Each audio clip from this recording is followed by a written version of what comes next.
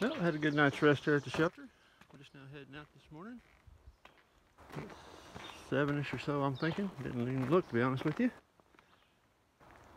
I'll double check, make sure I didn't leave anything out. Back here and see the shelter. So, 10 days ahead of us, or 10 days, 10 miles ahead of us to the next shelter. I think maybe closer to 11. See if we can get that knocked out early this today. Get the shelter and get out of the heat for a little while. Maybe have an easy day today. Past 2 days have been pretty rough on some of those trails, but it is what it is. So let me shut this off and turn it around.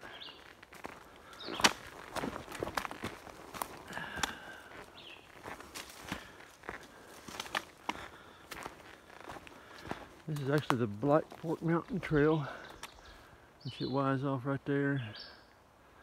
To the right goes to the shelter and goes on up the hill. This will be one I have to come back and hike. A lot of people looks like they hike up in the evening time to the shelter and then strike out early and go on out to the point and camp, mountain top.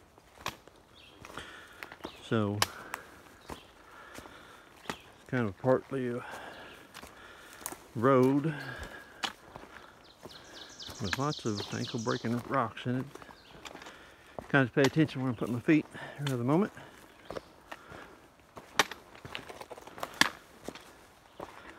So, got water down here in 3/4 mile. I got 2 liters on me, but I think I'm gonna go ahead and suck it up and carry another 2 liters just in case. Of course, I'm hearing it's been pretty dry across through here. Then my next sections I got to go across. So, we will see.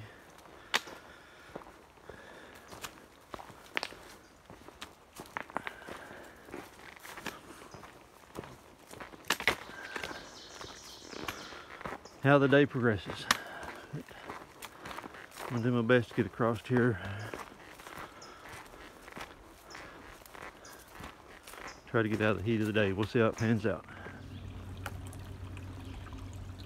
Well, this is 7/10 of a mile down from the Black Fork shelter, Black Fork Mountain Shelter. There's like a tributary running into another stream. You can see the county road you cross up there.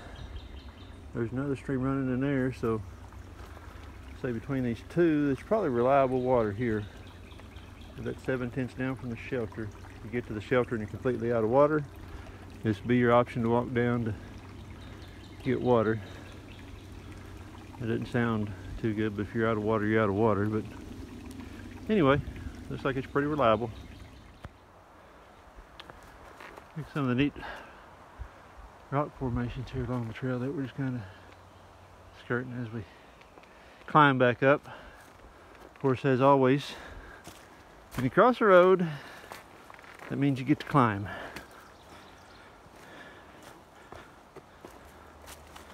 I'm gonna give you guys a little look at the trail in here as we're just cruising along. Nice, easy on the feet. Not as many as rocks as it's been. So maybe today won't be near as punishing on the old feet. Shaking the camera so bad.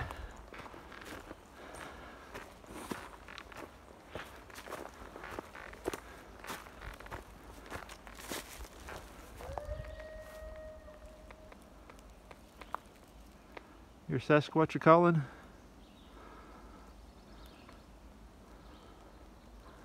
Or no hound tied up on a chain somewhere. We'll say Sasquatch. Makes for a better story. Yeah, there he goes again.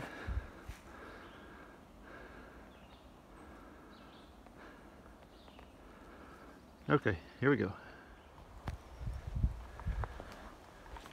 Well, right here against the trail, we are going to ease by that thing. Get over here.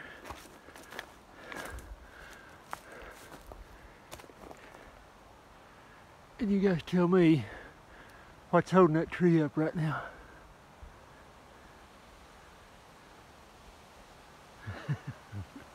and the wind's blowing. I'm not standing here much longer. We're going to move on.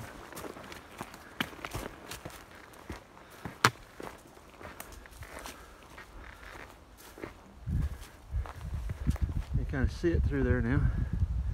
It's not leaning against nothing. Who knows? It's a nice little open area.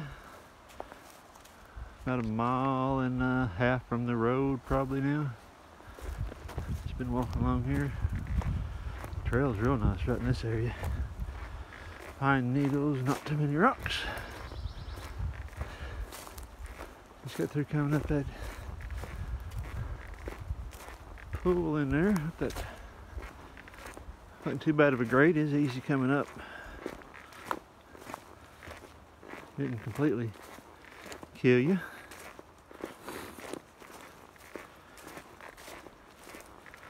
Looks like this might have been an old fire road at one time. It's nice and wide up through here. So, still a moving. Well, here's a good campsite. And feel that breeze. Well, you can't feel it, but I can feel it. It feels good on this little sweaty body of mine. Beautiful spot up here. 62.3 is what some of the trail guide stuff I remember reading. Good campsite.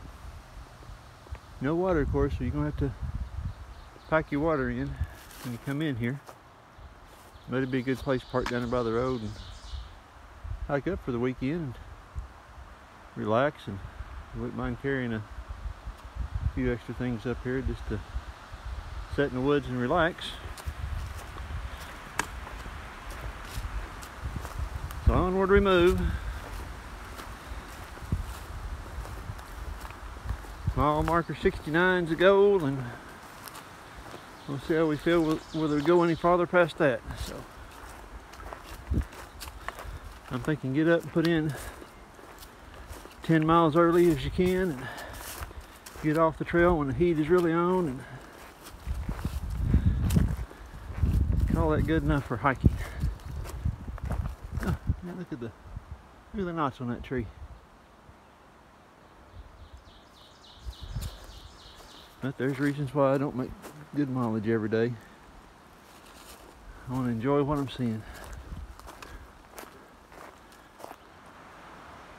There you go, little mountain, small mountain trickle. It is cold, so it's got to be a spring fed in there. Don't know where it stays. Probably doesn't stay year round. But as of right now, there's a good water source. Good and cold. Life-giving water right there. There's a nice campsite. Not sure of the mileage. Place you can put a couple of tents up in there pretty easy. Like it gets used quite a bit. Not sure.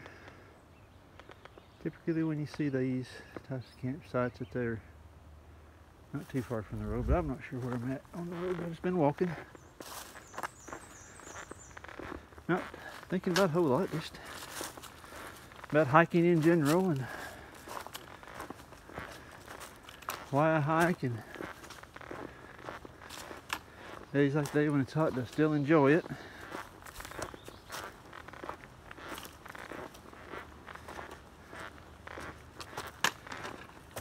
I'm definitely going to wait till the fall to try to finish this trail up wherever I get to and get off at here, but I'm still shooting for big brushy. Don't know if that's going to pan out or not. May get off here at Foran Gap. Go back around.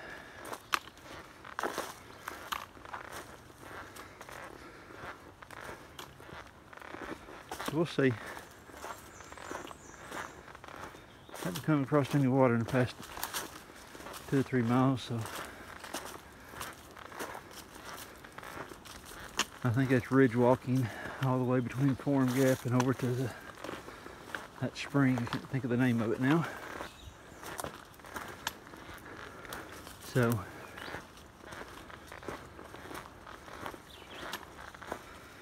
all right, here we go. Here, I finally got a view. You can see a pretty good fire burning in the background. So it might be burning a brush pile or something. Hopefully. It's all white, so I'm gonna assume it's a wood burning, not someone's house. I.e. shingles and all that stuff put out black smoke.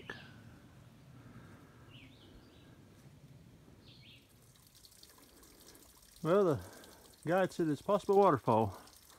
It's got water and it's falling, so that's a waterfall. Maybe with a little rain, it would be pretty right in there. Waterfall. This is right before the Foran gap you cross over the highway at.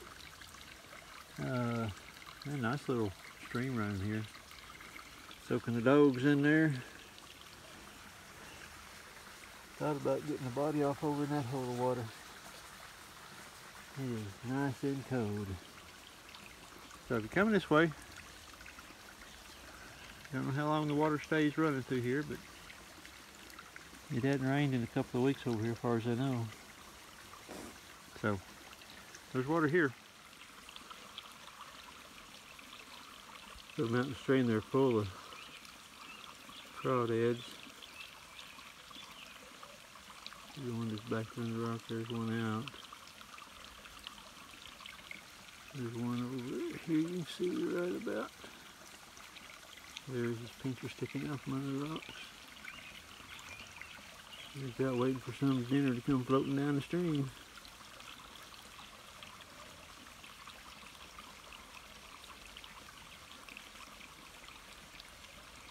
I still enjoy, even today, I've done it as a kid. Would be wade these little, trying to get out there and wade these little streams and turn over rocks and see what's under there.